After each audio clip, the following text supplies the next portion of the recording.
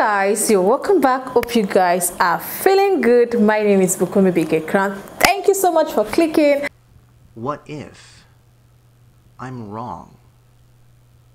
And when I think about this question, I think about the fact that there are two very interesting characteristics that have always been attributed to this God. One is omnibenevolence, optimal love, optimal compassion, optimal mercy, optimal concern for the well-being of others. And the other is omniscience, knowing everything that could possibly be known about anything from any point of view at any time in any context. And one inescapable conclusion that follows from this is that if this being exists, it knows me. I mean, really knows me, understands me as well as I can possibly be understood. This is not a mystery. He is not sitting up in heaven racking his brain trying to figure out why Scott can't seem to believe in him. This God would be acutely aware of my history, of the causal chain of events and experiences that cumulatively contributed to the development of my entire personality and psyche and outlook on life. This being would understand impeccably that I am nothing more and nothing less than a product of that which I've experienced. Every interaction that I've ever had that changed me or forced me to think differently, down to the exact moment in my life which caused me to care about philosophy and religion and theology and the afterlife. This being would have a perfect appreciation for that. God would understand intimately my reasoning and my thought process and how I arrived at the conclusions I did. Even if Christians don't, he would know my views on morality and ethics and understand specifically why I think it more virtuous to approach religious claims critically and prudently than to accept them at face value on faith. He would understand why I think that I've lived a good life, why I think that I've made good choices, even if Christians don't. He would be aware of all the actions and all the characteristics that I've seen attributed to him by Christians as well as Scripture, and why those actions and characteristics seem undeniably incompatible to me, not just with one another, but with the observable world.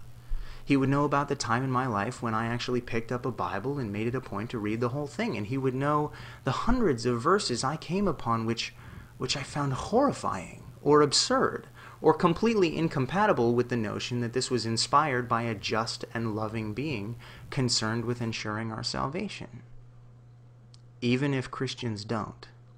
So if I found myself standing before this being, it goes without saying that my immediate reaction would be one of complete shock, complete and utter shock. I would be absolutely floored if I found out with certainty that the Christian God specifically exists. And the first question, the first thought that would even enter into my mind, I know, would be, what was wrong with my reasoning? I would beg, I would plead, regardless of whether I was on my way to heaven or hell, just to know what the flaw was in my thinking, where along the way were the mistakes I made that led me to the wrong conclusion. I would give anything to know that. I would give anything to know the answers. And of course, this God would know all too well I took truth very seriously in my life. I never believed anything simply because I wanted it to be true or because I thought it would be beneficial in some way to assume it was true. And likewise, I never doubted any claim simply because I preferred it not to be true. But I would take comfort in knowing that the being responsible for judging me, for evaluating me, and ultimately deciding my fate, knows me so perfectly that I don't have to make any excuses for myself. The omniscience of this being would allow me to feel perfectly represented. I don't have to plead a case. I don't have to persuade anyone that my intentions were pure. These things are already known to this being. It would be known that I never doubted God's existence out of rebellion or spite or disregard for authority. It would be known that I'd have preferred the existence of a loving God all along and would have had no problem obeying the commands of this loving God. But I just found too many problems inherent in the concept. Too many contradictions, too many holes, too many propositions that require special pleading or circular reasoning or ad hoc speculation, and that I simply didn't observe anything about reality that couldn't have been the result of natural cumulative processes. It would be known that my cognitive faculties do not allow me to choose what I am and am not convinced is true about reality, that my disbelief is an involuntary reaction to what I perceived as a deficit of evidence for God's existence. And most importantly, it would be known that I thought it insufficient and even immoral to pretend that I believed in this being simply because I feared punishment or sought reward. And when I take into consideration what follows naturally from the knowledge attributed to this being, and I combine that with what follows naturally from the compassion attributed to this being, it's difficult for me to conceive that this being wouldn't be, in some sense, proud of me and pleased with the way that I've employed the intellect and the moral sense with which he would have endowed me, even if it turned out that I was wrong.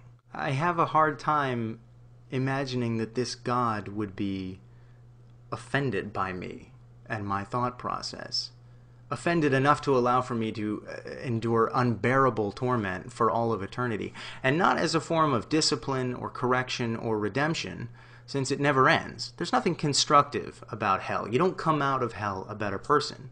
You don't come out at all. And so the only reason for the existence of such a thing would be vengeance.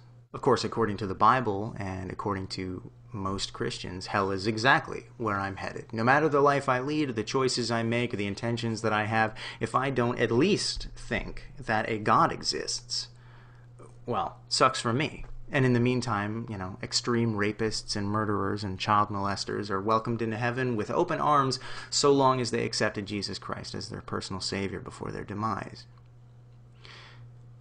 And if it turns out that this is the case, then that's okay too, because I don't know how I would be able to handle spending eternity alongside a being whose idea of compassion and fairness makes me sick to my stomach, a being whose empathy would be so easily trumped by his vanity. So that's my answer. Good thing I'm not wrong. Alright, so I don't know if this guy is an atheist, but he's just trying to imagine things, like he's just trying to weigh options. That what if atheists are wrong? They have this belief that there's no God, we just came to this world, there's nobody that, So what if at the end of the day they leave the world and they meet with God? How will your reaction be? So he's just trying to let people understand that they should not totally shut down their heart. They should have that little belief that there's somebody called God out there, so that later on, when that time comes, it's not be difficult for you to plead. Or there's a way you'll be shocked and you'll not be able to know how to react. You get it? So he's just trying to let us understand that, we should try to believe that it's God, because we didn't just come to this world on our own. Our parents did not conceive us based on their power. It's not their power, it's not their might. It's through the help of a divine person that we cannot see, and that is God. So let me know your point of view, guys. Thanks so much for watching. I'll see you next time.